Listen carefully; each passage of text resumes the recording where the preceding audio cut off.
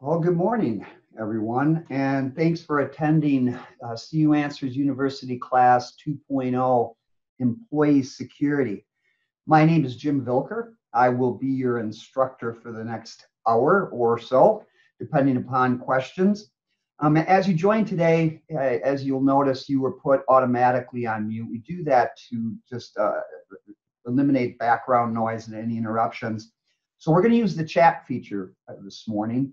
And you can find the chat by hovering over the bottom of the presentation screen. You should then see the toolbar with a series of icons. Click on the one that says chat and then select your presenter and type your questions.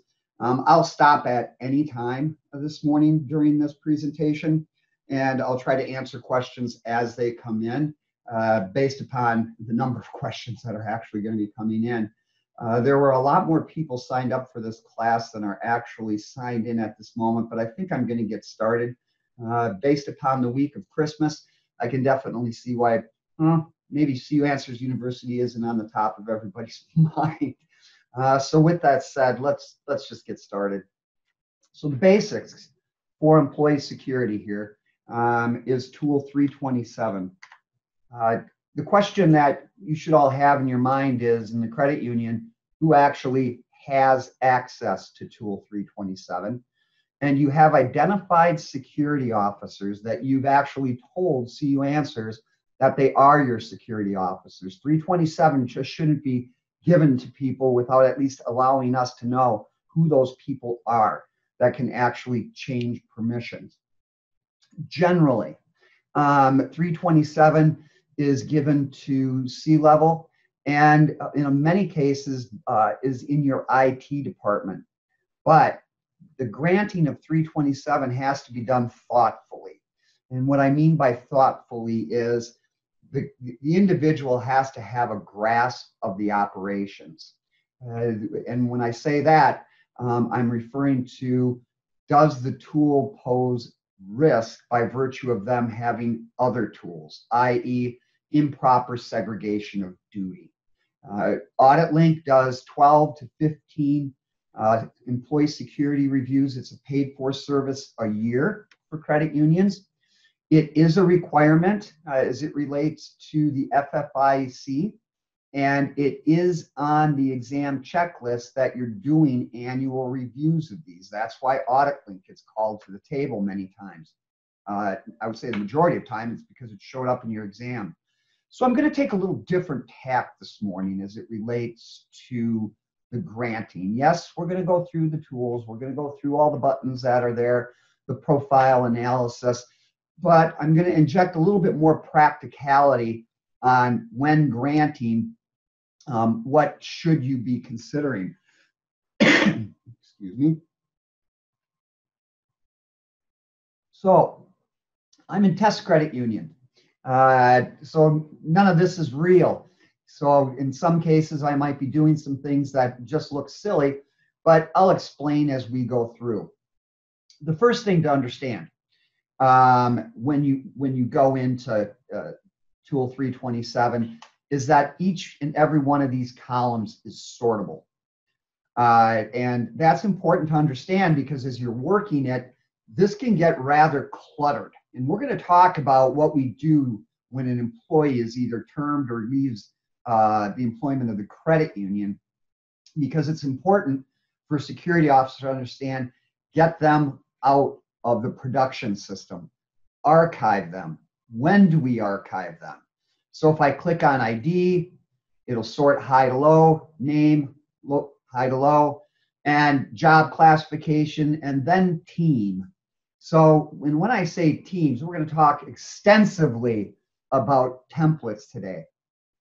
Over the last 2 years, we've made a number of changes to this tool, all by request of credit unions and by the request of security officers to make it a little bit easier to understand and easier to audit, because the audit functionality is important.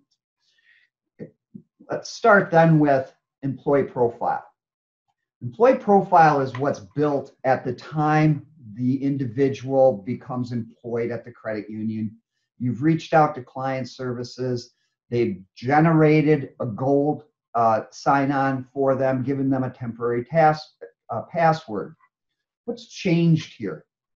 Well, the first thing that's changed is this is a template. So you all have templates. Everybody on this call, with the exception of the CU Answers employee, Michelle, most of you have been assigned to a template or are assigning teams to a template. If I click on that button, and I won't on this one, it falls off of the production view and it goes into your template view. I would encourage you for your takeaways, and you know me, for those of you who have been on any of my classes, I hope you're taking notes. And the first takeaway is go in, review the templates, send them back into the templates where they belong. Assigning a template to a team member in the profile is designed to do one thing. Templates are the line in the sand. And what I mean by that is at some point in time, you sat down and you said, what are the tools we should assign to a new teller? And you thoughtfully went through that. So when another teller is hired, you copy the template. And I'll go back into that again. I'm just going to go teller team. You copy that to the employee that you're hiring, and you also copy special settings and tool assignments. Why do you do that? You do that for this one reason. If you just said, well, Jim replaced Laura, Laura was a teller. Let's copy Laura's assignments to Jim. Laura had been at the credit union for 10 years. And over those 10 years, you assigned Laura special projects. She may have moved. She was an MSR, and then she became a teller, so on and so forth. By copying Laura's rights to Jim, you've now given Jim 5 years of right assignment to Laura. You're not keeping things on the same playing field. So that is the true reason for the templates. And I would encourage you to take a look, and I'm going to show you how to compare an individual to what your template says, because that's the audit function that you should take away. And that will be a takeaway from today. So again, TIM test, employee profile, review, make sure that they have a template and that they have a job classification. And that job classification is designed for one reason as well. AuditLink does, like I said, 12 to 15, if not more, security engagements a year with credit unions. Over the years, we've kind of developed a system. What is generally given to these people? So what we did was we said, let's create job classifications that AuditLink has reviewed already. And you can compare your team templates to those job classifications. That's new as well. So there's a lot of things that I'm going to be going over today that you're going, no, I've never heard of something like that. Well, that's why we have CU Answers University. Now, if I go back in, there's account security. What's account security all about? Well, account security creates a situation where that 2-digit ID can actually view that account, but they can't post or maintain to that account. Why is that important? Well, you don't want your employees having the capability to post or to do file maintenance on their account, but you do want them to be able to do an inquiry. We've got some credit unions that say no to all three. And if they want to see their account, they need to go into home banking and understand how to use it. I agree with that statement, but that's policy more than it is anything else. From a practical standpoint, what most credit unions do is number one, instruct MSRs. If you're opening an account for an employee or adding them as a joint owner, you need to alert your security officers to say, now we need to set up account security. That'd be first. Second, annually, send out a notice to all staff and it says, please list all of your accounts that you are either owner of or joint on.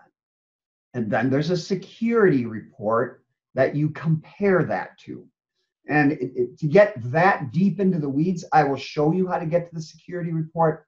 I won't be running it this morning. It's simply, we don't have enough time in an hour to do that. But account security is important.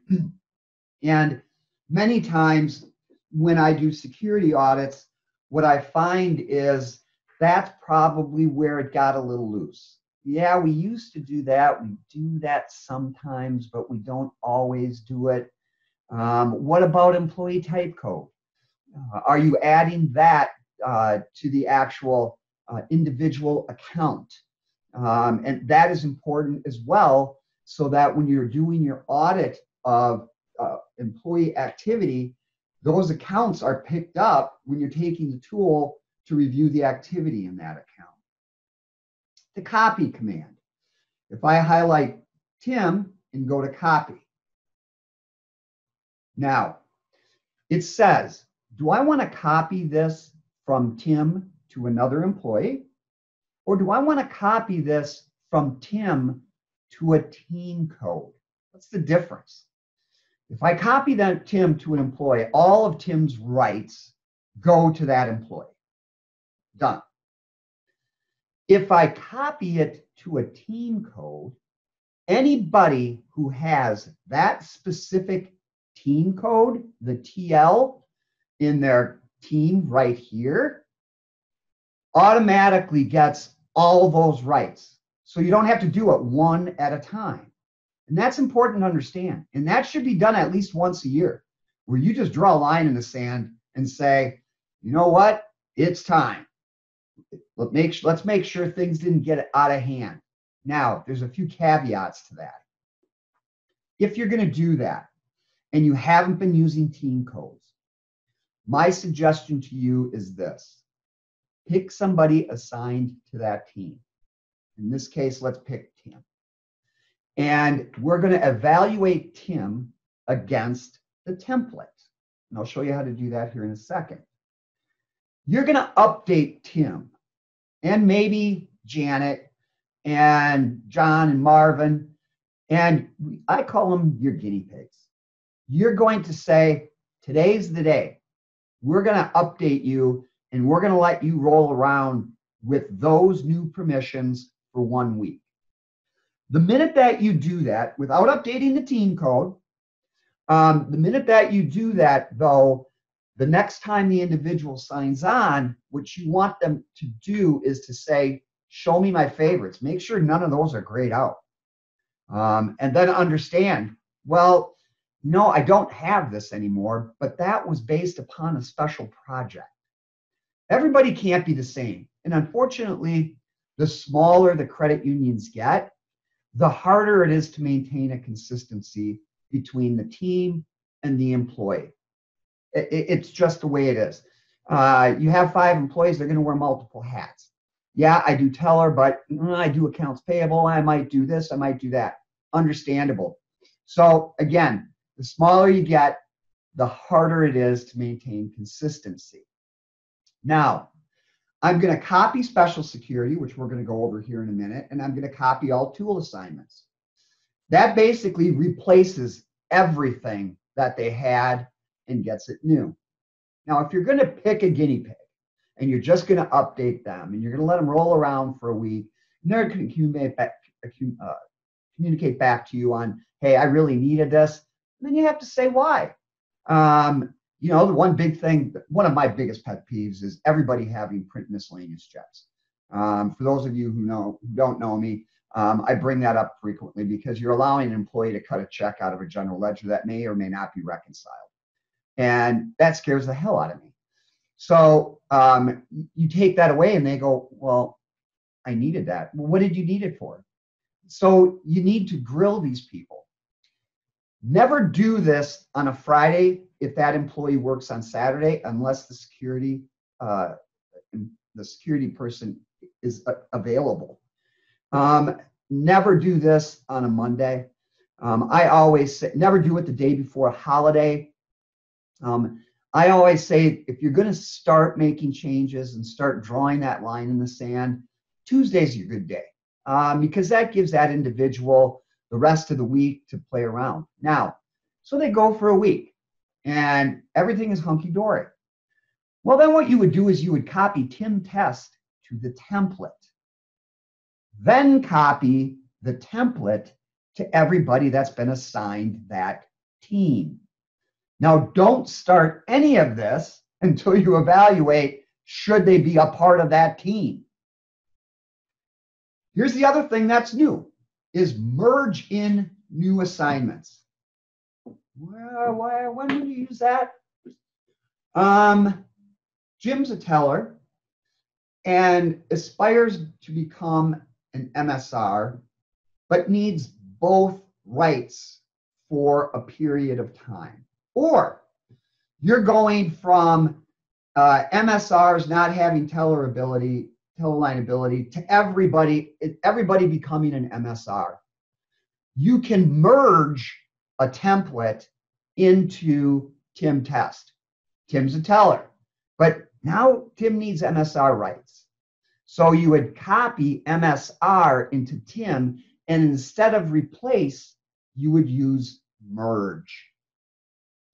Like I said, if you didn't know that existed, don't be worried. A lot of this is new. We've been making a lot of changes to this over the year. Now, special security. This is relative to tools, but think of it as processes. And can they open an account? Which means if they're in opening an account, can they even take the tool? Close accounts, file maintenance. And let's be very clear about file maintenance. File maintenance in and of itself, just that first one right here, allows the individual to change member demographic information. File maintenance level tier 2 allows the individual to change data associated with the member that the system needs to process information. So it's the next layer. The differences would be I can change Jim's name in file maintenance, but I can't change the interest rate on his loan, the next payment due date, the maturity date, the interest rate on the CD. So think of it that way. And if you're curious, don't try to remember this, but if you're curious, just go and hover over the little eye, and it's going to pop up, and it's going to show you the fields that it actually allows you or allows them to grant. I can't. I'm only sharing gold right now, and it would come up in HTML. So think of it that way. Teller override speaks for itself. Loan underwriting, what does that do? Well, two things. Number one, there's a control functionality on the system. And you either choose to do it or you don't. And you can't actually do it. You have to call client services to turn it on. And what that control functionality creates is a situation where I can status a loan as approved. However, if this is checked, if it's not checked, I can't status the loan as approved. It won't even let me do it. Now, if it's unchecked, I'm a loan interviewer, and that really only has to do with the control. It means I can take an application, but I can't put an approval code on it. Creates some headaches in credit unions, because if you turn the control on and the member changes their mind, it has to go all the way back to the underwriter for them to edit it and update it. And then you have to have the loan officer then actually has to close it. Not a lot of credit unions use it. And it was really designed for a centralized underwriting environment. But loan underwriting does one other thing. it allows you to set loan limits. If that box isn't checked, you can't set loan limits. And loan limits do not copy from one individual to another. They have to be granted. Use app check. What is use app check? That is the functionality in the system where when you're putting an application on, if you have it configured, requires them to enter information on specific fields. And you can say required or not necessary. You don't even have to have it. Again, a lot of credit unions simply don't know it exists. And if that's something that you're interested in, I would strongly recommend you reach out to Pete Wininger and Lender VP. It's a really nice function of the system, especially for new loan officers, but not widely used. Time cards. Yes, there's a time card platform built into CuBase. Most credit unions have gone now to just the icon that goes to ADP or whatever, but in the event you wanted to use it, you could. Open Loan speaks for itself. Unpost general ledger entry. Who gets that? Well, you would think the CFO would have that. And that might be the case, but understand, unpost entry was really designed for this. Not everybody in accounting should be able to unpost, but somebody should be able to approve the unpost. So I'm responsible for the reconciliation of a specific account. I made a mistake. I unpost the entry and I want to update it and repost it. Taking the unpost entry would be done by the individual doing the reconcilement or the settlement. But putting in your 2-digit ID and password should be done by somebody else. Now, most accounting departments would say, hell no. Do you know how much longer that would take? But what I'm telling you is that's the way the system was designed, regardless of how you use it. Phone operator speaks for itself. Require wrap-up codes has to do with phone op and when they go in and actually put a tracker record on. And then view credit report speaks for itself. And instant card issue, I think, speaks for itself. So those will copy over with the 2-digit ID as long as you hit that button. Hitting Tim again. New. This is new. Tim leaves. First thing you're going to do is go in here and lock the ID. Do not remove tool assignments. Removing tool assignments creates a precarious situation. Tim Test leaves. 8 months later, a member calls and says, there's something weird on my account, and the 2-digit ID on that account belongs to Tim Test, and he seemed to be doing the transactions, the account adjustments, whatever else. If you remove his tool assignments, and then you have to do forensics, you won't know where to start. Well, you can say, I think he had the teller template. Did he? Or did he have pet projects that he was doing as well? So permanently lock immediately. Nobody can use that ID. You can't reset the password. It's impossible. Now, what's the difference between that and the other two options? Archive actually takes it out of production and puts it into an archive database, which means you can use that 2-digit ID again. When you archive it, it preserves the tools that were assigned. So and a lot of that is relatively new. Before I move on, then, I need to talk a little bit about what happens when Tim gets termed. So the first thing that you would do is you would go into the employee profile and you would put a ZZ in front of the name. This came up, I was taught this by Sioux Empire Credit Union. I thought it was the neatest thing that I've ever heard. And this was within the last 6 months. Why do I do that? Because if you're going to leave them in the production in a locked environment, if you put a ZZ in front of his name and you sort by name, Tim goes to the bottom. Takeaway, put ZZ in all of your termed employees that you have not archived. Secondly, remove the team code. You never want to update if Tim stays in production, even in a locked environment, and you update TL and then you copy it to everybody in there, Tim's going to get new assignments. So first of all, ZZ, remove TL. And yes, this is being recorded in case you're going, Jim, I can't remember all this and you're talking too fast, which I understand I got a bad habit of, but that'll happen. I got Terry.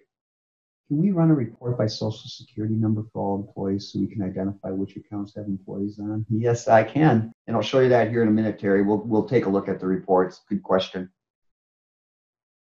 The other thing, if you have roaming tellers, somebody's not winning the argument.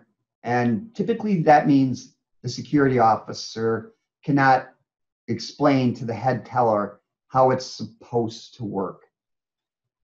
Half a dozen years ago, you didn't have the capability to assign multiple vaults to employees.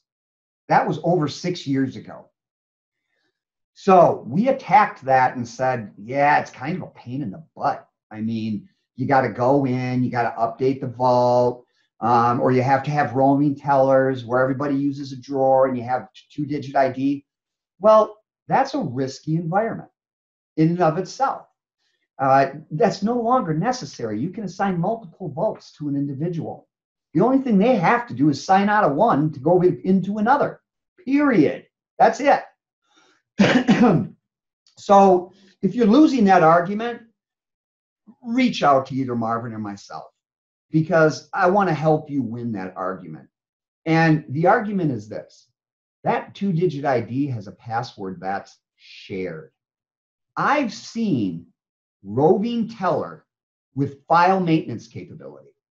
Well, who really did it? You understand the risk associated with that is it's a common known password on an ID.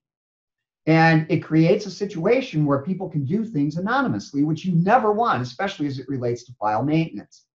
So again, takeaway, are you using roving tellers? And if you are, let's bring it back up and let's win the argument to get rid of them altogether.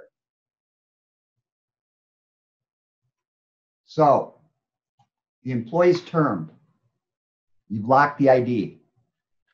When do I archive it? Understand when you archive an ID that there are certain inquiries and certain reports that look to the production employee security database for that 2-digit ID and then populate the name on the report or the inquiry. New loan report, things like that. If you move it to archive, it's blank. And it will be blank immediately. Most of the time, that's not a problem because you can look back to the archival and say, yeah, it was Jim, and it happened during the time of his employment because we have the termination date. Don't think that all is lost. That's not the case. All is not lost.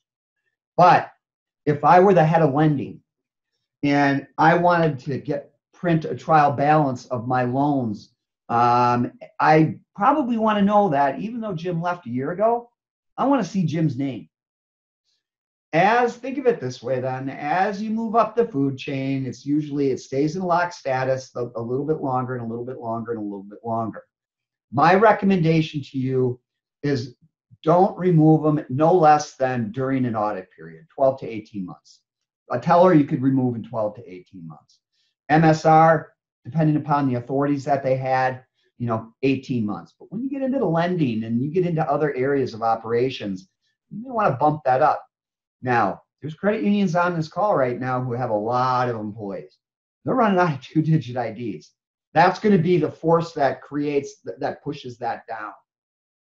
So kind of think of it in that regard, as though, we're going to leave them in an archive status, but at some point we need to review them and maybe just have a policy, or not, I hate policies, have a procedure where you say, oh, Tim's been out there long enough, time to archive him and get him out of there.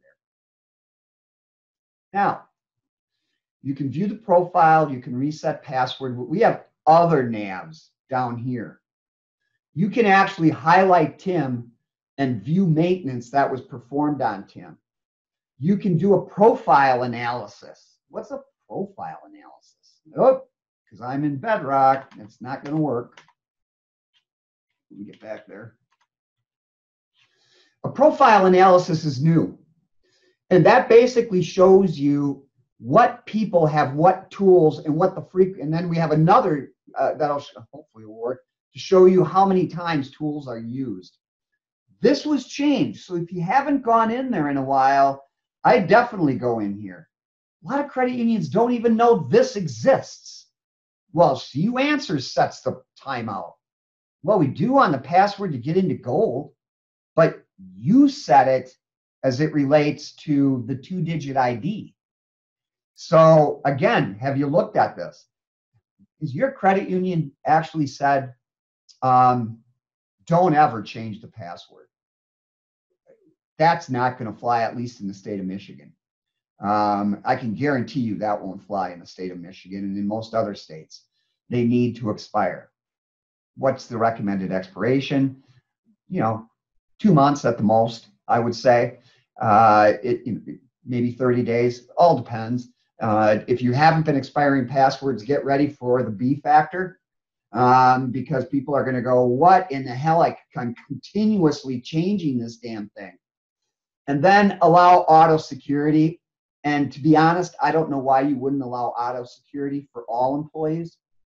The only consideration on auto security is if it's a shared terminal, which basically somebody signs in and if they walked away, the other person has the rights to it. Drive-ups are about the only one that I can see where you would say, if they're a drive-up teller, is about the only time that I would say that. I want to make sure there's no other chats. I must be doing a good job. Any questions so far before I move on? Okay, well, let's move on. Alan needs some new tools. So you've now gone in. This is where you're going to assign tools. And you can search for that specific tool. You don't need to know the tool number, and the search functionality is pretty robust. You can say, I need to assign, or wait, Alan's in accounting. Does Alan have everything Alan needs? Or Alan's an auditor. I can say, just show all the auditing tools. Was he assigned them or not? Again, this is how you would kind of do an audit as well. Now, what I do when I go in here is I go in and say, show assigned. And let me go back. I want to pick on the teller now.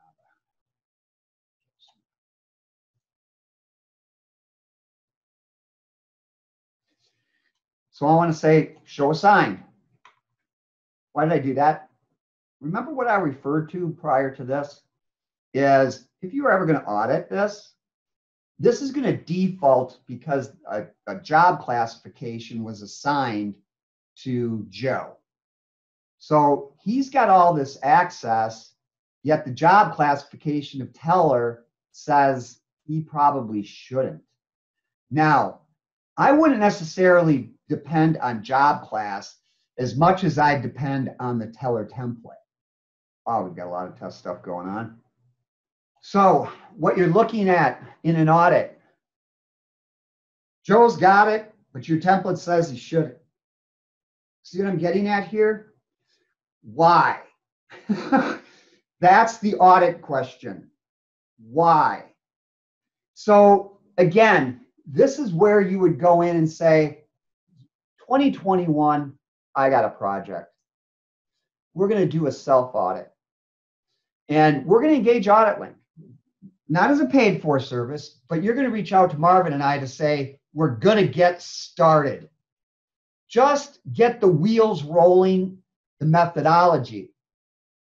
Knock on wood, by the end of January, everything that we're training today is going to be in a booklet. I've been trying to pull all of this out of Marvin and I's collective brains here and get it in a booklet where you can actually use it. And that's coming. So you would go through and just evaluate why, and then you would assign the additional tool. Now, the other thing is these, like I said before, these are all actually sortable. So I want to sort on number of employees. Takeaway, write this down, go in and sort on number of employees, find out how many tools you've never assigned an employee to. And there will be some. Dashboards and things like that. But there will be some. Now, don't get too excited. There are custom, and when I mean custom, menus that are available to just specific credit unions are listed in there. You might try to assign it. It's not going to go to that individual. Don't worry about it. You're going to go, oh, that was for Kellogg, and I just gave it to Allegan. No, don't worry about that. That the program doesn't live in the library, even though you assigned it. So don't get real concerned. But you will see some in there. So, but again, this is just a very simple methodology on how do I evaluate it. The other thing, show unassigned. So Jim Vilker is the CFO. I want to go to show unassigned, and then I want to categorize it by analysis category. Does Jim have all the analysis tools he should have? Now, and it's always interesting because when I'm hired or to do it, and I walk in, the first thing that goes in the back of the mind is, you're just going to strip everybody of everybody's authority. That's not so. That is absolutely not so. It's a give and take. It's man, that that tool, that dashboard, or that analytical piece of the platform came out 2 years ago. And Jim should have had it 24 months ago. Let's give it to Jim now. And then have Jim go back in and say, all available tools. And go, wow. So make this as much of a positive event as a negative. It should not be a negative event. Although my experience is this. The people who get the angriest when an audit is done is people in collections, because they believe they should be able to do just about anything they want to a member's account. And for some reason, people in mortgage underwriting, because they have to have file maintenance. There's a lot of things mortgage underwriting has to do. One of the people that would surprise you that has some of the most is, if you have this position, is a loan processor. So only because they're doing a lot. Unfortunately for us, the reason why I have a pet peeve about print miscellaneous checks is many times the loan processor needs to have that. And please just don't go back. The last time I did this, I got calls from CEOs saying, Jim, you told my security officer to take print miscellaneous checks away from everybody. And this has just got the credit union in a hill of room. Please don't do that. I don't want those calls. I don't like those calls from CEOs. So just don't, because I said it, just don't blanket take everything away. But unfortunately for that loan processor, she knew what she was doing. She knew what GLs to hit. And she took a very wonderful trip to Mexico on the credit union's expense account by printing miscellaneous checks. So kind of keep that in the back of your mind as well. Now, usage analysis. So how many times is a tool taken? This is, this is very interesting. And then the number of employees who have this tool, and show assigned employees about this tool. Who's got it? Why do you need to know that? Because you need to understand who has access to what. Now, is there a report that shows you that? Absolutely. There is a report. This is new. I keep saying that. We put a lot of work and a lot of investment into employee security over the last few years. And it continues. One of the things, if IT is in the mix, and they generally are as far as tool assignments go, and they don't know a lot about the credit union operations, and the CFO comes to IT and says, give Jim, he's one of my workers, give Jim this tool. And head of IT goes, what the hell?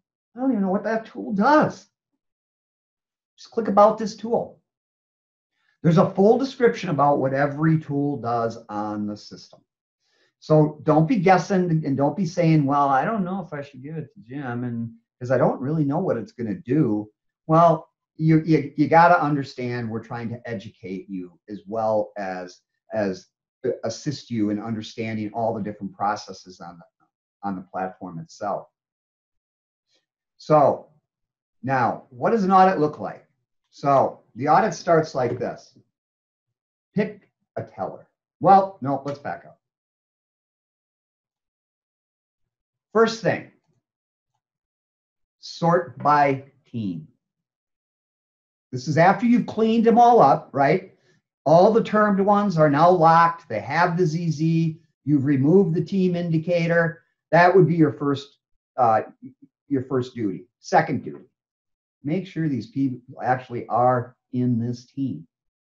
Now, and don't create teams for one person. Those are called one-offs. Everybody's not going to be assigned a team. It's just the way it is. They need to be inspected independently. Now, here's the other thing.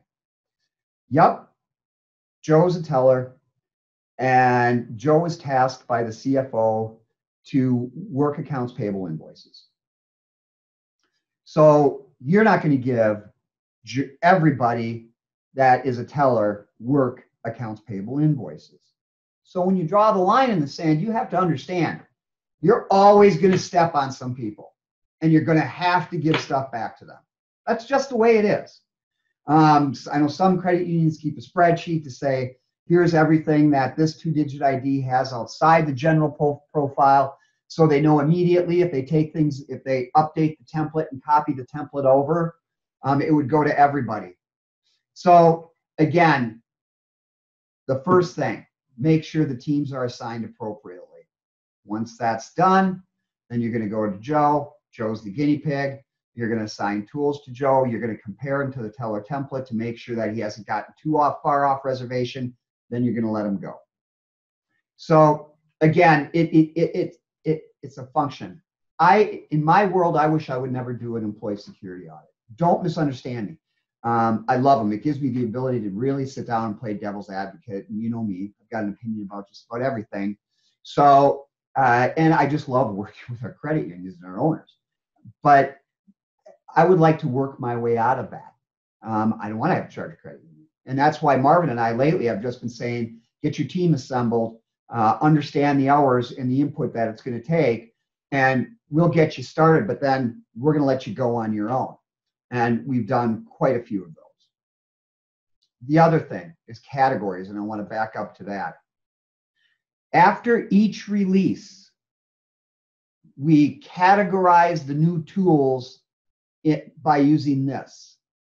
So if you're the security officer and you're going to go, oh, another release, oh God, what did they do now? Does somebody got the release doc? I need to understand the tool numbers. No, you don't.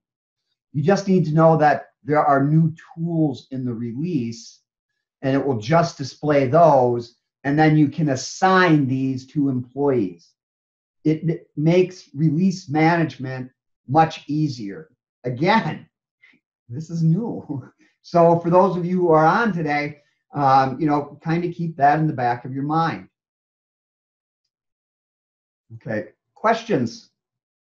Terry, let me get to reports because these are important. Just type in security. Oh, and by the way, I'm going to go back in real quick. I'm going to assign tool 327 to Christian Daniel for Joe Smith. A lot of credit unions didn't know this existed. I'm going to assign him tool 327. And I'm going to click here and assign to employee. Did any of you know that there's a view-only capability? Supervisors should have it. They don't all need to have security because they have to know what their people are doing, which then gives them the capability to change it. But supervisors should have 951. And that answers the question. View only. So if you ever have to win the argument, well, I need it because I need to know what my employees can do. Well, I'd be happy to give you 951, but no way in hell are you getting 327. So Didn't want to gloss over that one. So I just always type in security. I'm a big one on the search.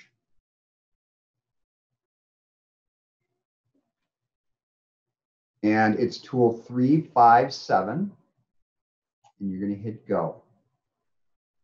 And you're going to click on Employee Security Audit Report. This is the report that you would give to an examiner who says, show me all of your employees and the tools that they have. We redid it, okay, a couple years ago to make it a little bit more understandable, but it's gigantuan. Literally, this is not something you ever want to send to a printer. This is a full red oak that you're going to be killing if you were ever to do that. My recommendation is that you would print it to a hold queue, your instant queue, and then you would save it in a PDF format and then save it off and give it to the examiner in that way. There's no way in hell I would do it via paper. Now, Terry, getting to your question, if you just wanted to see what accounts, what employee IDs, what accounts are assigned to what employee IDs, you would run this report this way. And that'll get you what you're looking for. And so what I recommend credit unions do is when they do that annual, it's time to check in to make sure that we're watching the accounts. They bring in all that paper that employees are filling out. They print this report out or save it in a PDF. You really need to print this one out. And then just check it off. Yep. The other thing, and please, especially I'm saying this to help your audit department. When an employee leaves, but keeps their account, remove the 2-digit ID. And I say that for my team too, because we do employee account reviews.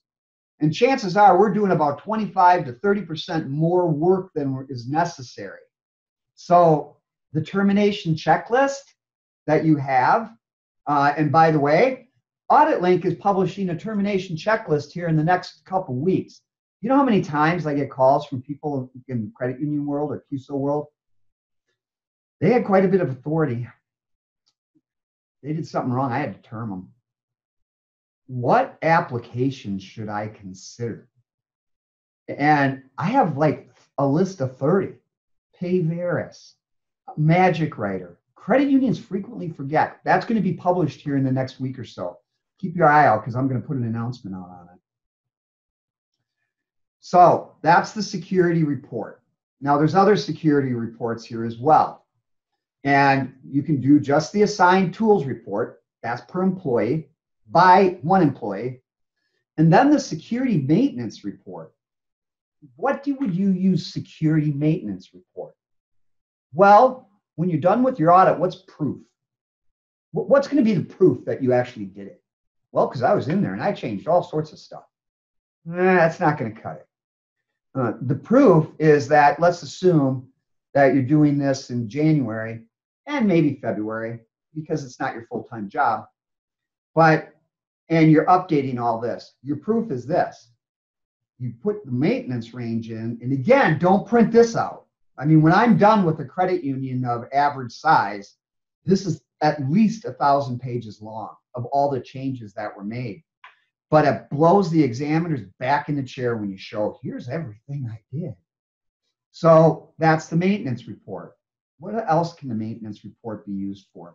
For those of you on, I do have a fillable PDF that can be used internally. I just, as a matter of fact, I just had one of these engagements with Department of Labor, Federal Credit Union.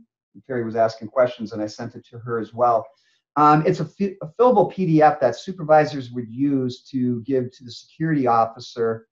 And it goes into grant this tool to this employee for a period of time for the next 2 months and then take it away. Or it says, grant this tool to all employees having that team. Here's the reason for it. And then you maintain those PDFs. And then on a quarterly basis, somebody says, okay, security officer, I'm printing off the maintenance report. Now I'm going to compare it to the authorization forms. It creates a process that is more thoughtful in the credit union. I would say 90% of you, if I would ask you, how do you do this? Oh, I get an email. How would you justify the fact that you changed it? They just asked. Did they say why? I don't ever ask. Versus, no, they have to have justifiable reasons for this. And we have a process not only for granting tool assignments, we also have a process then for auditing it. And we also have a process for terming. So think of it that way. 327 just isn't a, hey, let's go into 327 and use it. That's not it. If you all don't have a procedures manual for 327, you're probably a little behind the times. It is something that is watched by your regulatory body. That if it is not watched internally, can create and pose additional risk because lack of segregation of duty. So, there's been 3 embezzlements a month. Now, there was an article that came out and said this is the lowest year of embezzlements in the last 3 years. I'm calling foul on that. It's not. They just haven't been caught yet. People are working from home. They're doing stuff. And knowing Jim Vilker, I believe everybody can steal from a credit union. And that's the way my team operates. So there's the tool in and of itself, number one, find out who's got it. Some credit unions have used the management template. If you're using it, delete it. And if anybody's assigned to that team, delete it, the MG as well. Because normally MG has 327 and you're hiring a new manager, so you give them a management template. You just gave them the keys to the kingdom. It's not necessary and it should never be used. C-level, VP level, don't have a team assignment. They don't. And at the C level, they really shouldn't have any dues in their tool assignments. Is there any reason why a CEO in an average size credit union needs to perform file maintenance? Hell no. But if you went into the CEO's 2-digit ID, what you'd want to see is all the analytical tools assigned to them, all the know your member, all the peer analysis, everything they need to understand what's happening in your credit union with your members and with your employees and with the operations itself. They don't need all the rest of that. And that's being looked at today. So where I usually see team assignments granted is branch manager and below. That's usually where I see. And that would include loan officers. And it can get relatively granular. I'm a gigantic one on don't just have teller. You should have newbie teller and teller, because newbies shouldn't have override. Newbies shouldn't have file maintenance because they're not familiar with the system. Teller, seasoned, has more authority as it relates to special security, maybe coded account adjustment. Then you'll have a head teller. So no less than 3 in the teller, in my opinion, no less than 3. Then loan officers, as you get into MSRs and loan officers and call centers, they sometimes become derivatives of each other in that we don't have loan officers, they're all MSRs. Or we have MSRs that are MSRs and tellers, and I run into this too, or MSRs with loan officers. Got it. Now, one more item before I leave you for the holidays for you all is branches. It's a 3-member branch, and those people need to have a lot more. Identify those people. Have branch teller. Have branch MSR. They have to have a lot more authority. And think of it this way. The more authority you grant and the less segregation of duty that you inject into the system, the more you are going to spend in audit, i.e., you know, that teller had to have general ledger posting. What? Well, yeah, they manage the ATMs. I don't care what it is.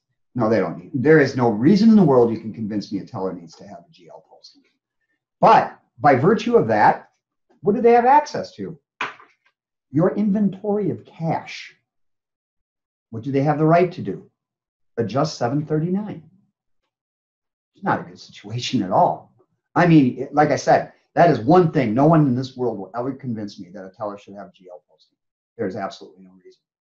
So, and my point is this: if you said, Jim, they have to have it, fine. Then who in the audit department is looking at all postings to 739 on that 2-digit ID? See what I'm getting at? So, you know, when a credit union wants to go concierge, they have to have everything. We don't want the member to have to go from one department to the other to the other. Great member experience. But then you're going to have a body that you're spending money on because you've given them too many rights. And now I'm on my soapbox and I need to get down. So, any other questions? I'm going to leave the mic open for another few seconds. I hope you all got something out of this morning's meeting. Like I said, this is being recorded.